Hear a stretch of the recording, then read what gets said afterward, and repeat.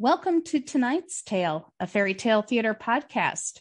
We are going through the episodes of Shelley Duvall's Fairy Tale Theater, sharing our memories and impressions along the way. Your hosts along this journey are two lifelong fans of the series.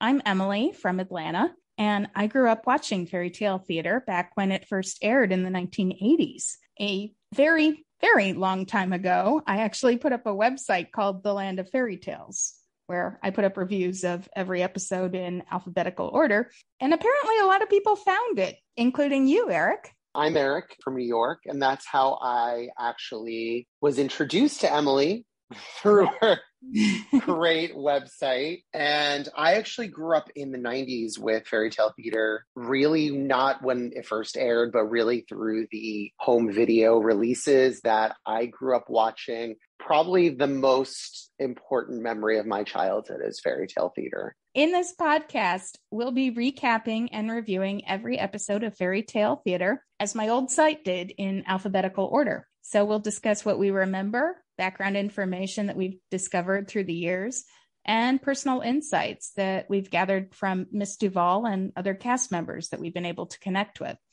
We will also be joined along the way by other fans of the show from all around the world.